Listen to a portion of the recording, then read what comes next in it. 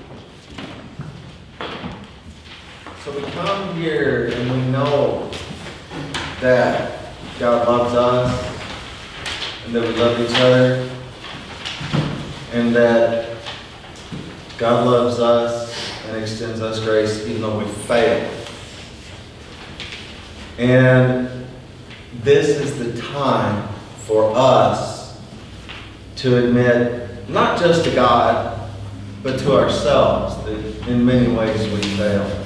And so after a moment of silent confession, please join me in the prayer of confession that's printed in your bulletins.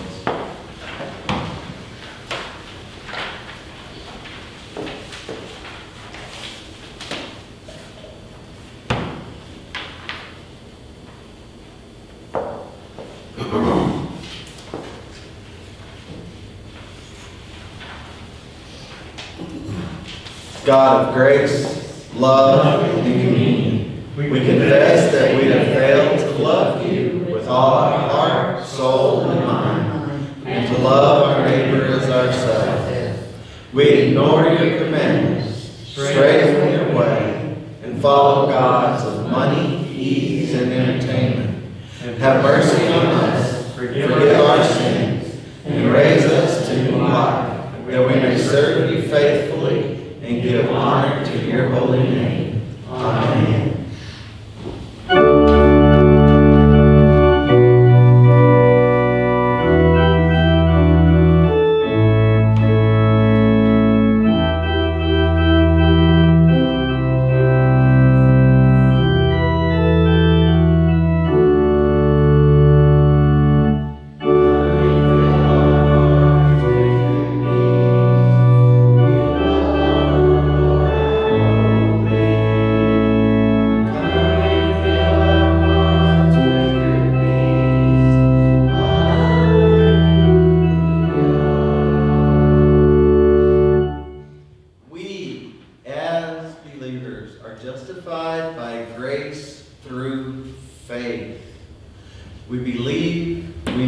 are given grace, we are given faith, none of which we deserve, but all come through God's love and faithfulness from us.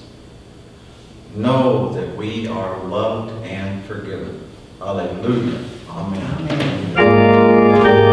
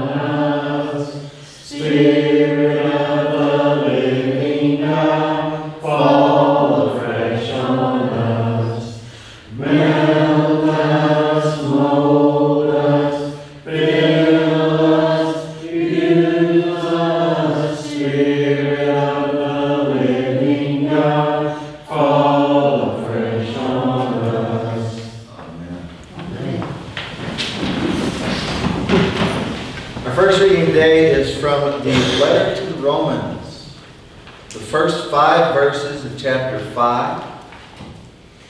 And for this reading, I'm going to be reading from the Kids Deep Blue Bible, which is in Common English.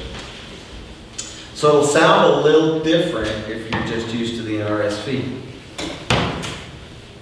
Therefore, since we have been made righteous through His faithfulness, combined with our faith, we have peace with God through our Lord Jesus Christ.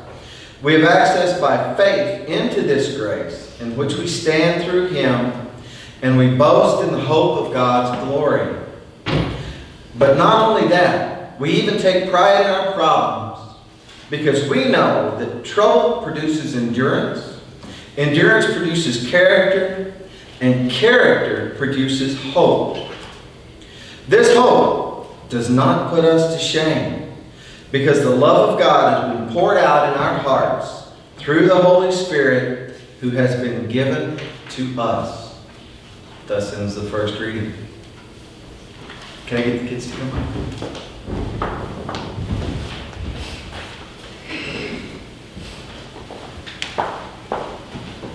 Now there's a reason I started with the kids' Bible today, because it's got a good piece right here about this reading.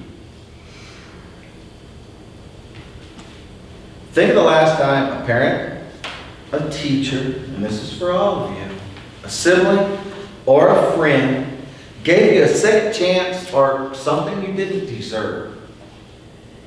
That's grace. Grace is favor we don't deserve. It's a do-over that frees us from guilty feelings and embarrassment. It's a chance to start a friendship over, retake a test, or ask again for something you want in a nicer way. Grace is also the reason we can have a relationship with God. Sin, the things we do wrong, keeps us from being friends with God. But Paul said that because of God's faithfulness and because of our trust in God, we can have peace with God. Peace means everything is okay between God and us. The great thing about God's grace towards us is that we get to show grace toward other people. When we think about how much we need God's grace in our lives, we want to share grace with other people even more. Think about that for a second. God gives you grace. God gives you a second chance over and over and over. Because God knows we're human. God created us. He knows precisely what we are. And, He's unlike the legislature in that way. But God created us. God gave us free will. God gave us the chance to do right. And yet, over and over we fail. But because God loves us and because God is faithful to that love for us, over and over we're given the chance to be better. That's what I want us to do, is try to be better. So I have a little question down here. I'm going to ask it of everybody here. If someone hurts you, how can you show grace to them? How do we show grace to people who've done things that we don't like? You have to forgive, right? Jesus talked about that, right? You forgive your friend not 7 times, not 70 times, but 7 times, 70 times. And I've got a little favorite cartoon that goes along with that. It speaks to the teacher in me. There's Jesus talking to the apostles, and he says this, and then the apostle says, "Now we have to do math?" And so what he's talking about is, we get a second chance, and so we should give other people a second chance. Join me in prayer. Dear God, we thank you for second chances. We thank you for second chances. We thank you for the love we have. We thank you for the love we have. That leads to those second chances. That leads to those second chances. Give us enough love. Give us enough love. To give the people around us. To give the people around us. Second chances when they need it. Second chances when they need it. Amen. Amen.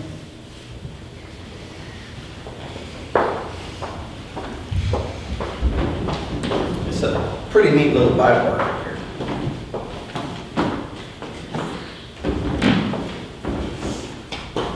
Then our Old Testament reading, we're going to start off with Proverbs. And Proverbs is written with a few characters that are sort of literary license that are used to illustrate things. And one of those characters we're going to learn about in this reading. Does not wisdom call, and does not understanding raise her voice? On the heights beside the way at the crossroads, she takes her stand. Beside the gates in front of the town, at the entrance to the portals, she cries out. To you, O people, I call, and my cry is to all that live. Skipping down to verse 22. The Lord created me at the beginning of his work, the first of his acts long ago. Ages ago I was set up at the first, before the beginning of the earth. When there were no depths, I was brought forth. When there were no springs abounding with water. Before the mountains had been shaped, before the hills I was brought forth. When he had not yet made earth and fields, or the world's first bits of soil. When he established the heavens, I was there. When he drew a circle on the face of the deep. When he made firm the skies above. When he established the fountains of the deep. When he assigned to the sea its limit, so that the waters might not transgress his command. When he marked out the foundations of the earth, then I was beside him, like a master worker, and I was daily his delight, rejoicing before him always, rejoicing in his inhabited world, and delighting in the human race. Thus ends the reading. Our psalm today, which we'll read responsibly, is Psalm 8. It's found on page 455 of your Old Testament. And it's a very short psalm. And we'll read responsibly verse by verse, except when we get to the last verse, we're all going to read it together.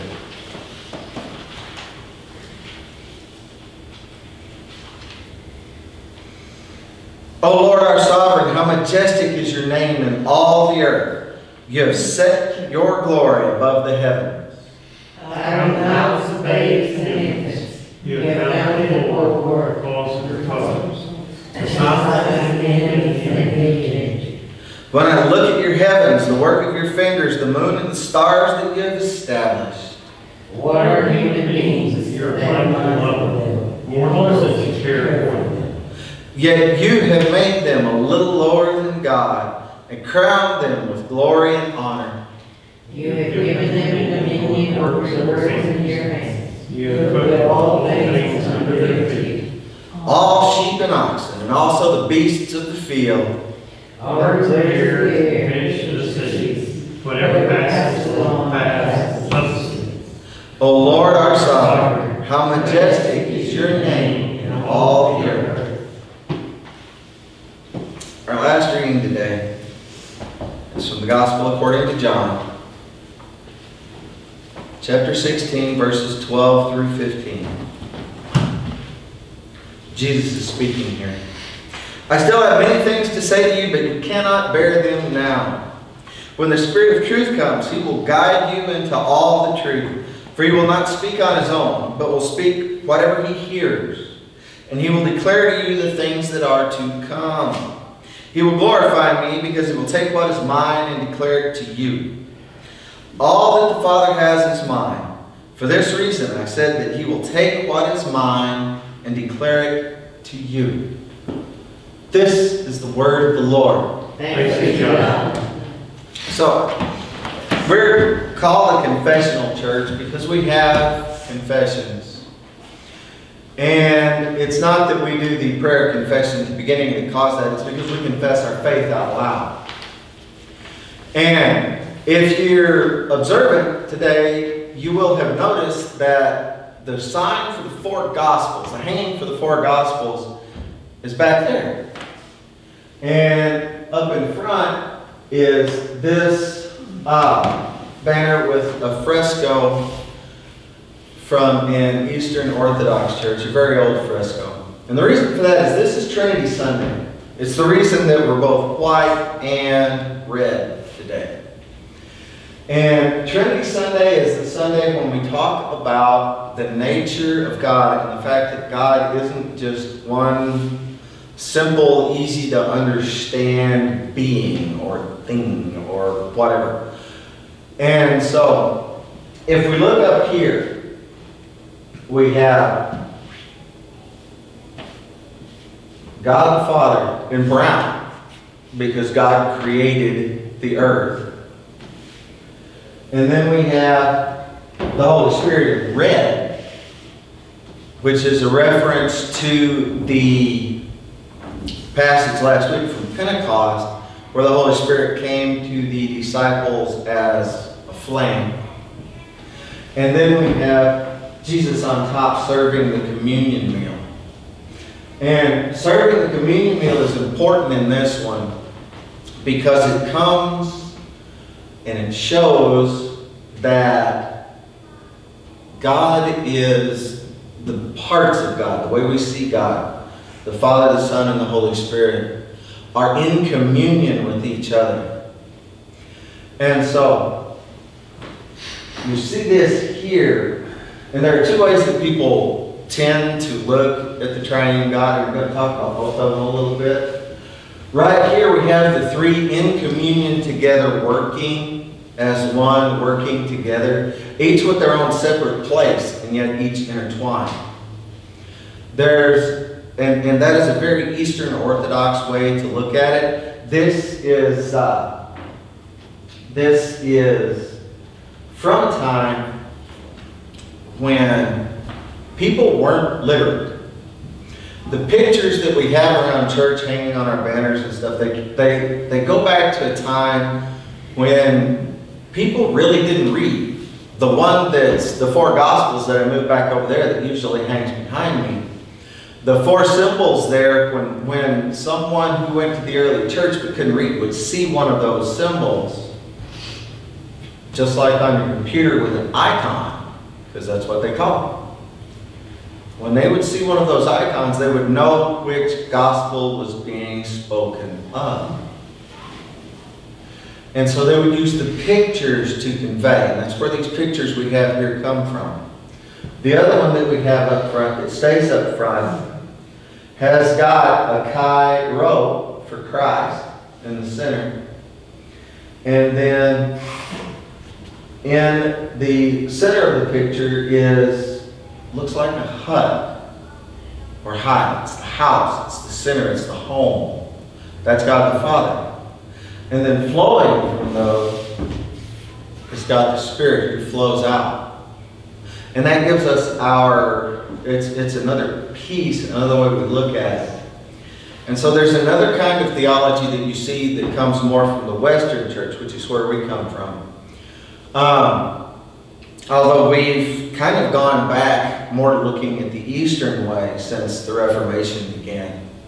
But one of the ways that the Western church tended to look at God, and one of the ways that a lot of the denominations in the Western church still do, is they look at God the Father, the Creator, and then they have Jesus, who is subordinate. You know, and they bring that subordinate view in. You talk about when Jesus was praying in the garden, and he said, you know, let this cup pass from me, but if not, I will obey your will. And that's where that subordinate piece comes from. And then they have the Holy Spirit who flows from the Father and from the Son. And so they see the Holy Spirit as subordinate to the other two. And so they're kind of tiered. And I don't particularly see God this way. I know this picture is about as good a summary of the way I see God as you can have in one image. And that we have these three pieces that are somehow interconnected and in communion with each other, and yet they all play a different role. And our understanding of that has changed, you know, all throughout the years. When we go back to the Old Testament, and we look, everything was mainly God the Father, and then we had the Spirit of God was upon it when we was talking about prophets. And then we have the New Testament, and Jesus comes and kind of turns all that upside down and says, I'm here too. And if you read the very first part of the Gospel of John, you know, Jesus was there before all things, and through him all things were made. And then we have the coming of the Holy Spirit at Pentecost. And so our changing of our view and our understanding of God has changed throughout the centuries, and still continues to change because we see new insights, or we have new thoughts, and we think, you know, we read something in the gospel and it occurs to us in a different way. And so what we know is that we don't know everything. And, you know, the fastest way to learn is to admit that you don't know something. And there are many things about God that we don't really understand, and we just have to accept that God is greater than we are. And in order to make things easy to understand, in order to help people, we have throughout the centuries written and given confessions. And this is an old tradition. The confession that we use most Sundays in church, the Apostles' Creed, was written in the year AD 180. Okay? That's about 150 years after Jesus died. And it's gone through some changes. And being Presbyterian, part of the PCUSA, we have a three-part constitution of the church, a three-part organization of the church as far as the government goes, church government. And the way it works is this. Our first and most important book that we use to define our church is the Bible. And the Bible is where our understanding of God comes from. It is the primary source for us, for everything else that flows from it. And then we have the book of confessions, where we have different confessions written at different times for different reasons that are used to teach about God, or to say what we believe about God. And then we have the book of order, which is the nuts and bolts of how we do stuff.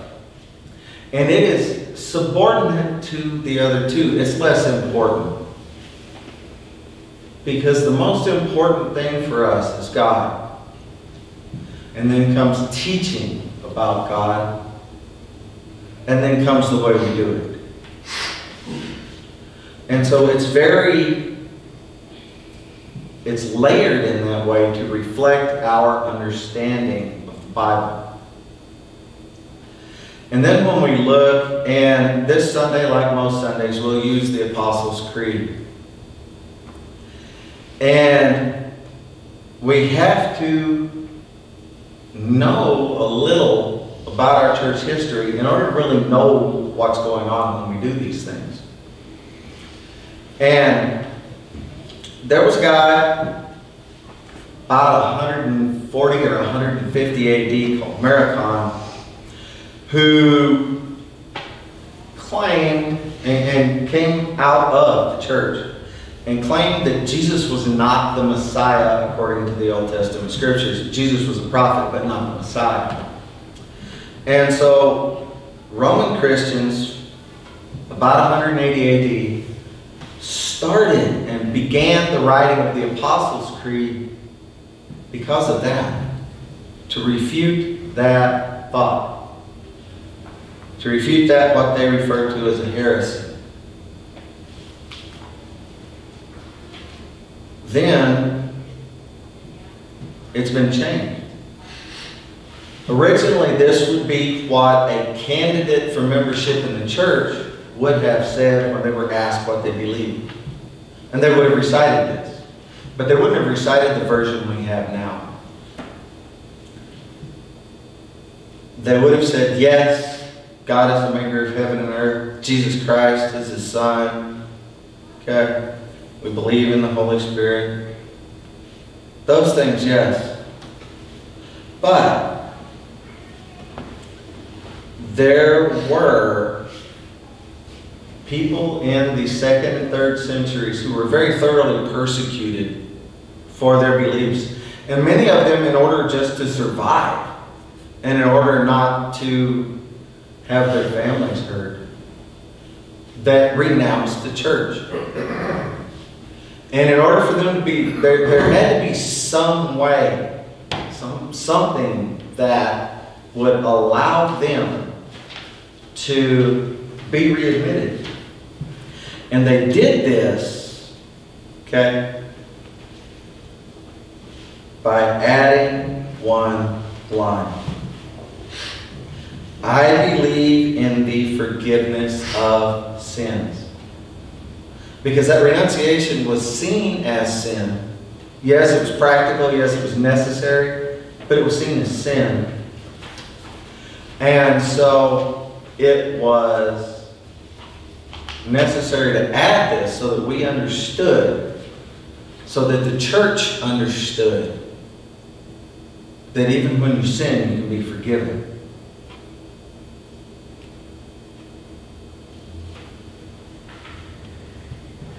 This changed again and again through the centuries. Okay? The word Catholic, meaning universal, was inserted in the 4th and 5th centuries to make it known that when we worship God and we say that we're Christian, we all worship the same God. Even when we disagree about the nuts and bolts. If you've ever been to a Presbyterian meeting where they were talking about changes to the book of order, you'll know about disagreeing about the nuts and bolts. And you'll know about disagreeing about details. But our confession comes to us, our confessions come to us through centuries that way. Some of them were written to take place or in response to events that were taking place, like the Confession of Barmen. Some of them are catechisms, which are teaching documents. And All of these things come down to us to help us understand this triune God that is very difficult for a human mind to understand. Very difficult for a human, because we're limited. Even, we heard Jesus talking to the apostles today. You've walked around with me for all these years. You've seen me crucified. You've seen me come back. And you're still not ready to get the whole story. And we didn't see that. And so there's no way that we're ready to understand the whole story. What we are ready to understand is what we have in our confessions. We have God the Father who created. We have Jesus Christ, Son, who loves us and grants us grace. We have the Holy Spirit who is with us.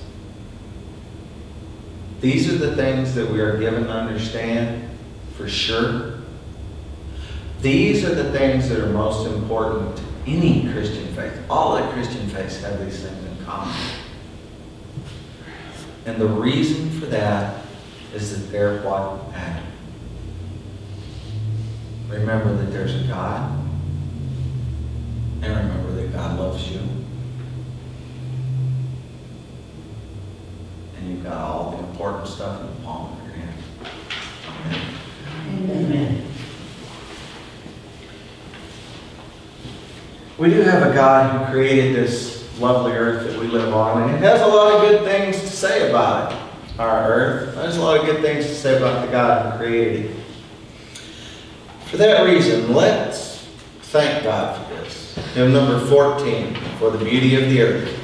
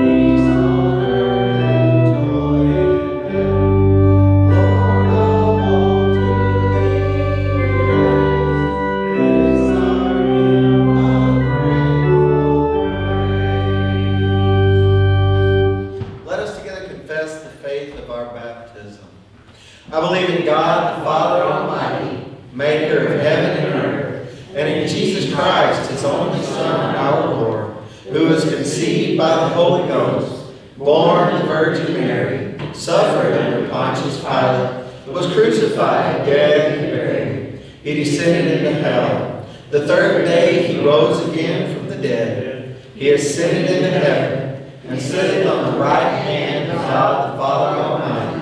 From thence he shall come to judge the quick and the dead. I believe in the Holy Ghost, the Holy Catholic Church, the communion of saints, the forgiveness of sins, the resurrection of the body, and the life everlasting. Amen.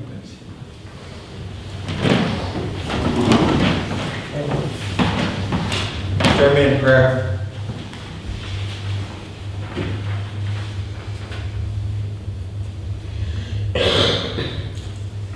Triune God, we know in truth so little about you.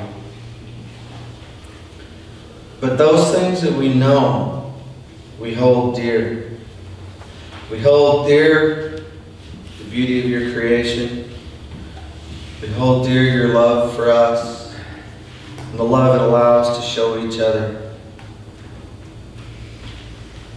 We hold dear the communion we have with you through the Holy Spirit and your presence in our lives. We thank you for these things, all of these wonderful joys that we've been given, all of these blessings that we do not in any way deserve. We also bring to you our petitions for help, our petitions for help. We ask that you be with those who suffer loss, be with those who suffer hurt, be with those sick in body and mind and soul. Bring them love, strength, and healing according to your will. Send your Spirit to be with them, to hold them close, to give them the fellowship and love that we hold so dear. We pray these things in the name of Jesus Christ, who taught us to pray to you. Our Father, who art in heaven, hallowed be thy name. Thy kingdom come, thy will be done, on earth as it is in heaven. Give us this day our daily bread, and forgive us our debts, as we forgive our debtors. And lead us not into temptation, but deliver us from evil. For thine is the kingdom, and the power, and the glory forever. Amen. There comes a time in our day that every day, there comes a time in our day that we should think of God. And that's when we wake up, and when we go to bed, and just that little bit of space in between. And there also comes a time in our church service when we should give back some of the blessings that we've been given. And now is that time.